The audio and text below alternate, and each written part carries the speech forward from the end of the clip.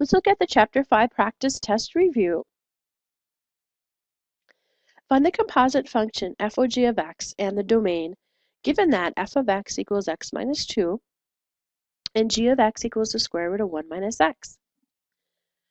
When I have f of g of x, I actually like to write it like this. And what it does is it just reminds me that in my function f of x, I'm going to put g of x into all of those x's. So let's do that. We're going to have the square root of 1 minus x, because remember I'm putting that in for x, minus 2. And this actually turns out to be the answer for the first part. The next part is I'm asking you, well, what's the domain? Well, the domain of the first one is all real numbers. When we look at this function, remember that inside of the square root, it has to be greater than or equal to 0. So what I do is I just make the inside greater than or equal to 0. I want to solve for x. Now remember, when I multiply or divide by a negative, it's going to change this sign. So it turns out that x has to be less than or equal to 1 for this to be greater than or equal to 0. So the domain of the composite function is x such that x is less than or equal to 1. Or you could write negative infinity to 1, including 1. Either one of these answers is good. You don't actually need both of them. Verify the functions f of x equals 3x plus 4 and g of x equals 1/3 times x minus 4 are inverses of each other. Remember, to do this, we need to prove that f of g of x equals x and g of f of x also equals x. You need to prove both of them. So let's do the first one. So f of g of x, remember I'm putting in g of x into all the x's, so I'm going to have 3 times 1/3 x minus 4 plus 4. Okay. What I'm going to do next is multiply these. So 1/3 times 3 is simply 1. So we're going to have x minus 4 plus 4. And indeed, f of g of x turns out to be x. So now we need to do g of f of x. So we're going to have 1/3 times, now x is 3x plus 4, and then minus 4. I'm going to continue to do what's in parentheses first. So I have 1/3. 4 minus 4 is 0, so just 3x. And 1/3 times 3 is x. So I just proved that these two functions are indeed inverses of each other. Solve the logarithmic equation algebraically. Express solutions in exact form, not decimals. Remember, exact form does not mean decimals. I don't want to see any decimals. If you do give me a decimal answer, it's going to be wrong. The first thing to remember is that when you add, you're actually multiplying. So we're going to have the log base 6 of x plus 4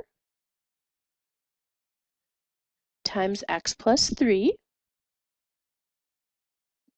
equals 1. Now we're going to change this into an exponential function.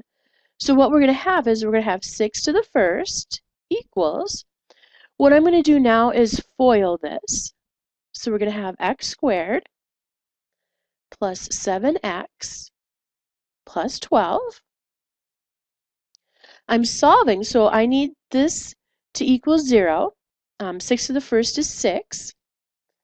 So I'm going to have 0 equals x squared plus 7x plus 12 minus 6.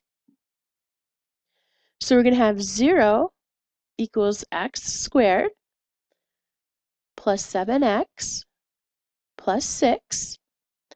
I need to factor it, and it turns out it's going to factor into x plus 1 times x plus 6, and it still equals 0. X equals -1, and x equals -6. Now what's really interesting is that we can't have the log of a negative number. So 6 is not going to work, or -6 is not going to work, because -6 plus 4 is -2, and -6 plus 3 is -3. -1 is actually going to work because -1 plus 4 is 3, -1 plus 3 is 2. So our only solution for this one is x equals -1. For this next one, I ask you to use your calculator. So I'm just going to move my calculator over here so you can see what I'm doing. What we're going to do is we're going to make this side y1 and this side y2. And now you'll notice that I ask you to round the answer to 2 decimal places. So let's go into y1, and we're going to have 2 to the x plus 2. Remember to put the exponent into parentheses. 5 to the 1 minus 2x. And I like to graph z standard first just to see what it looks like.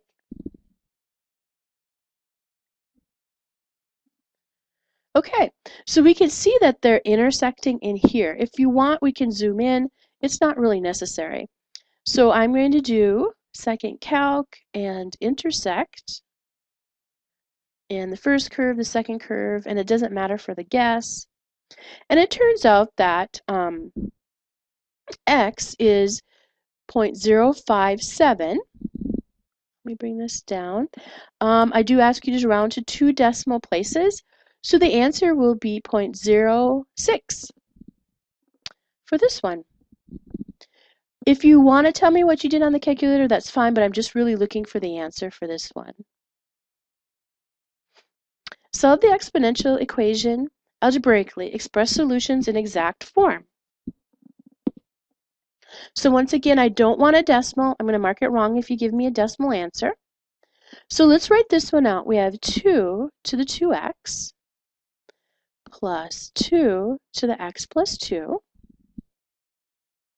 minus 12 equals 0. The first thing is that I have 3 terms, so I know that I'm going to be factoring. I want something that looks like ax squared plus bx plus c equals 0. So I'm going to look at this one. I know that 2 to the x to the second is the same thing as 2 to the 2x, because when you have a power to a power, you multiply.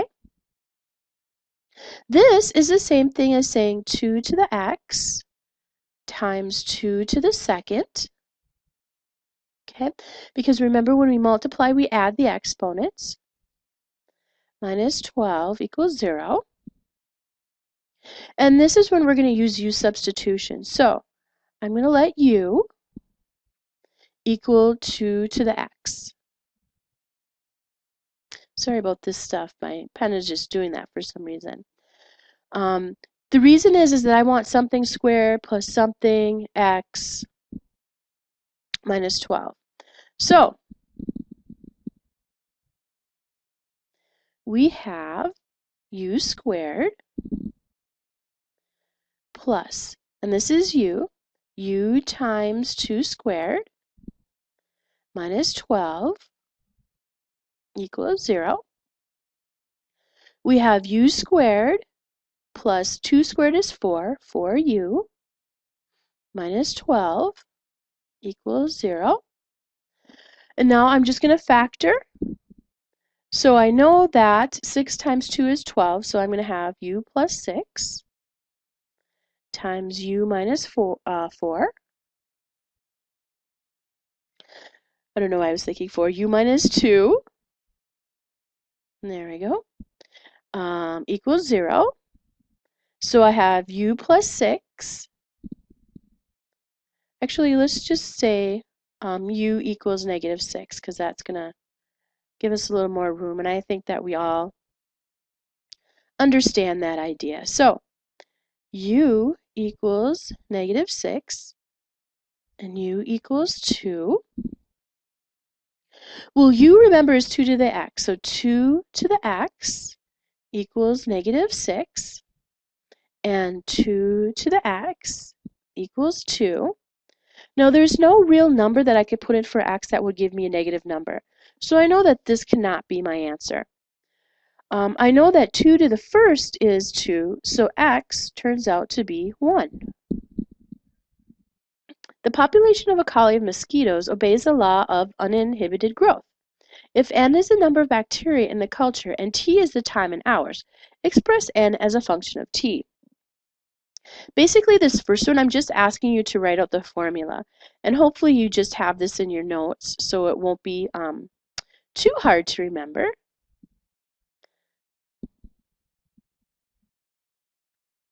Okay, so we have the number of bacteria at time t equals the initial number of bacteria, e to the k, remember k is a constant we don't know, times t. Okay, if there are 1,000 mosquitoes initially and there are 1,800 after one day, what is the size of the colony after 3 days? The first thing we need to know is our constant. We don't know that yet. But we do know that there are 1,000 mosquitoes initially. So that's our 1,000. After one day, we have 1,800 equals E. We don't know K, but time is 1 day.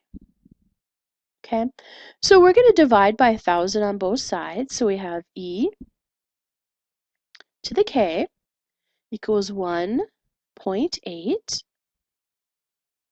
Okay, then we're going to do our natural log, and we know that the natural log of 1.8 equals the natural log of e to the k.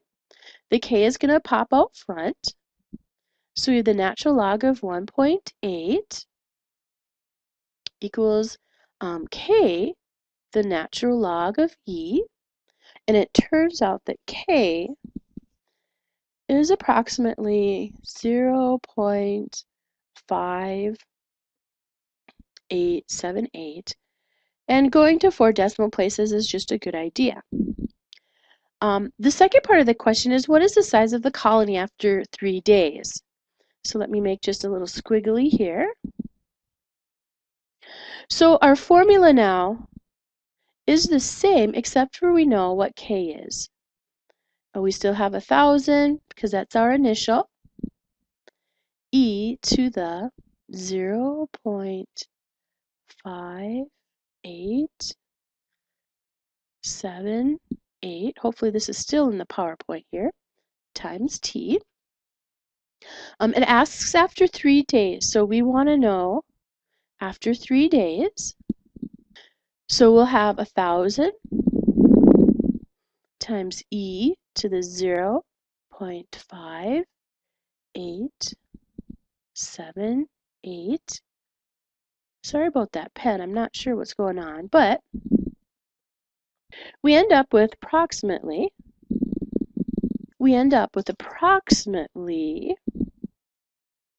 5,832 mosquitoes. So both of these answers are actually required for this problem. How long is it until there are more than 10,000 mosquitoes? So we're going to have 10,000 equals 1,000 e to the 0.5878 times t. We don't know the time, and that's actually what we're looking for. So I'm going to divide by 1,000 on both sides. So we end up with 10 equals e to the 0.5878t. We're going to take the natural log of on both sides. So we have the natural log of 10 equals, and remember this is going to pop out front, so let's just do that right away. T, the natural log of e. What we're going to do is, remember the natural log, here we go, the natural log of e is 1. So basically I'm just going to divide by this on both sides. So we have the natural log of 10 divided by 0.5878 equals t. And we get t to be approximately 3.91. The problem with this answer is it's not 10,000. It turns out to be 9,000 something. So we need to round up. So if we say that t equals 4, we for sure have 10,000 in there. If you leave this as your answer, I'm going to mark 1 off because this does not give us 10,000. And to check it, simply put 3.91 in here, or even 3.91, and you're still not going to get the 10,000 answer. Graph f of x equals the log of x minus 4 plus 2, and its inverse on this graph. One warning I am going to give you is that even though this one is log base 10, on the test I might have a 2 or a 5 or anything in here. So it's really good to have all of your notes. And we talked about this in section 5.3 or 5.4. And the first thing that I'm actually going to do for this one is graph the log of x and then do our transformations. So let's do that. This is base 10. So I'm going to have 1 over 10, negative 1, 1, 0, and then 10, 1. Another thing that will be on your test, I'm not going to put any numbers in here. I'm going to leave that up to you, however you would like to do it. I'm going to go by 2's. I'm not saying that's what you should do on your test, 2, 4, 6 on your test, but it's really up to you. And you'll notice that I'm going to do the log of x in orange. So the first one is 1/10, negative 1, and that's about right here. We have 1, 0, it's about right here, and then 10, 1, which is about here. So let me, and part of the reason that I'm doing this is it's going to make the other functions really easy. So let's do f of x. Okay, so one thing we know is we're actually going to be moving to the right 4 and then up 2. I'm going to make my XY table, and it's a good idea that you put this on your test, and I almost insist that you put it on your test just so I can see what you're doing. So what it means is the x value is moving 4 places, so we're going to add 4 to each of these. So when I add 4, it's just going to be 4 and a 10th, or 4.1, and this side is going to be the same. We're going to have 5, 0, and then 14, 1. So we're going to go to 4 and a 10th and graph this guy. So this is f of x. Now remember, to graph the inverse of x, it's really easy. All we're going to do is interchange the x and the y value. So instead of 4 and a 10th and negative 1, we're going to have negative 1 and 4 and 1/10. So let's do this. We have, so it's going to look,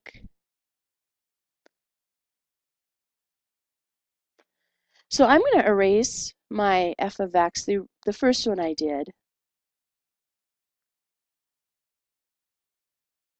I think now that you can see these are definitely inverses of each other, when I draw my y equals x line, we can see that they're mirrors of each other. And that's really what I'm looking for. So on the test, I guess, what am I looking for? I'm going to be looking for f of x the ordered pairs that we have that we learned from the previous section. I'm going to be looking for their inverses, and I would like you to write them out, and the graph of both of them. So thanks for watching. Good luck on your test. Please remember to email me your proctor's test so I can get it sent out. I've been writing down the proctor's emails, but sometimes I might write a letter wrong or a number wrong, and it's just kind of nice to hear from you that you're ready to get started.